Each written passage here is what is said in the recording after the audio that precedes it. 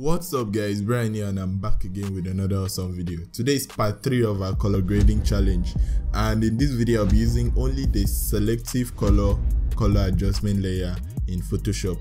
If this is your first time watching this challenge, then the aim of this challenge is to show that you don't need to master all the tools in Photoshop before you can get a good color grade. You need to just understand how colors work and how the tool you are using works. So I'll be challenging myself to use only the selective color adjustment layer to color grade this awesome picture that was shot by an amazing photographer called Luna. I'll leave a link to his IG in the description box so you can go check him out and give him a follow. The part 1 of this challenge was about using hue and saturation adjustment layer only to color grade the picture.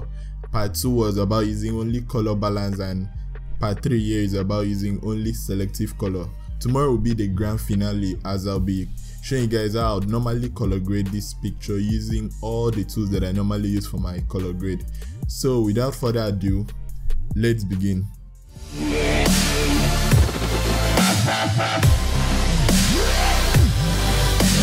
So the first thing I would do, as I always do, is to create a mask around the skin for my skin toning.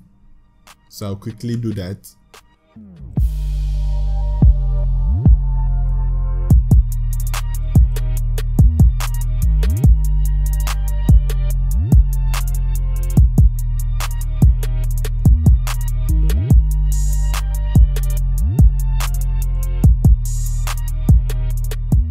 Okay, so I'm done making my selection around the skin. I'll just feather it a little so that the edges won't be too hard or too harsh. Then I'll create a group and then apply the mask, a mask of where I selected. Then I'll rename the group to skin toning. Now if you want to get full details of everything, just go and watch the first episode, as I really took time to explain everything there. In this one I'll just be speeding things up so that those that watch the previous 2 episodes won't get bored. So I'm going to create the selective color adjustment layer inside the group and then play around with the skin to get the skin toning that I want. One thing I should mention is that I really love using the selective color adjustment layer in Photoshop. It's like one of my favorite color grading tools.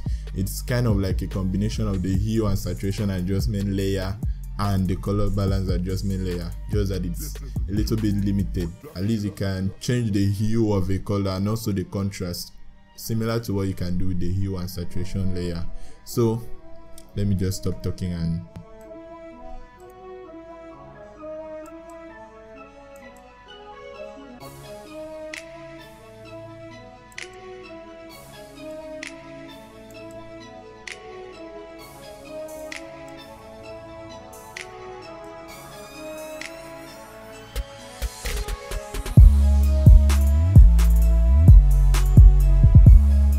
okay, so I'm done with the skin toning. I used only one layer. It's not that serious, it's just a very mild adjustment just to get rid of the red in the skin and get it to where I want it to be.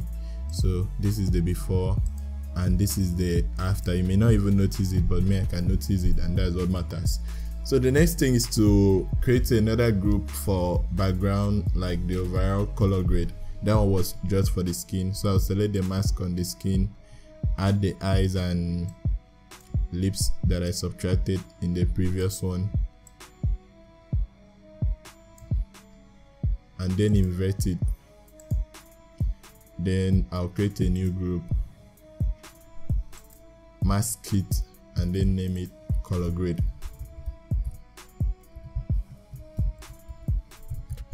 So as usual, I will speed up this part because I don't have the figures already. This is the first time I'm color grading using this. That's why it's a challenge for me. So you just get to see where I got it to at the end of the video. So I'll just speed up everything so that you don't have to spend the next 30 minutes to 1 hour watching me color grade an image. But I'll try to rename the layer so that you get to understand which part of the image I'm actually affecting. So let's begin.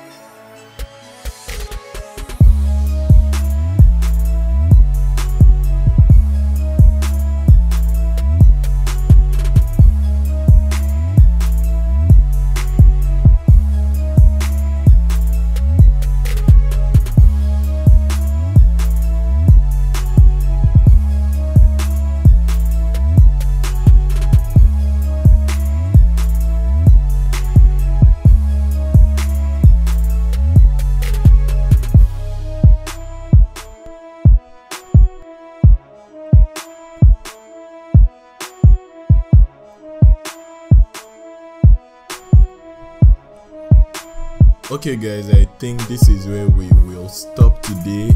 This is what I'll settle with as my final result. Although I really hyped the selective color adjustment layer, I've just discovered that I can't really do a lot with it. As you can see in this video, I've actually used a lot of them, but the difference is not that much. Let me show you the before and after. This is the before and this is the after. It's almost as if I didn't even do anything, but look at all the layers are piled up. Maybe I just suck at using the selective color, but so far I think the base color grading tool that I've been able to use alone to get the best results so far is the hue and saturation layer. It has a lot of control. This one doesn't have that much control. So this is the result we've gotten for this picture. Let me show you the skin toning.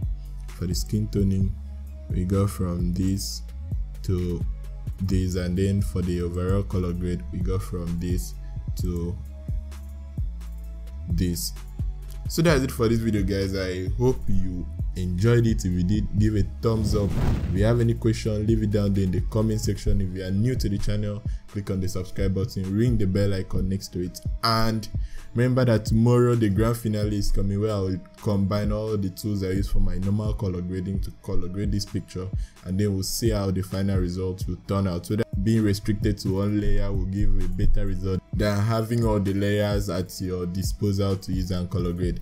So the video will be live tomorrow. Remember, the links to the previous videos will be in the description box. See you guys in the next one.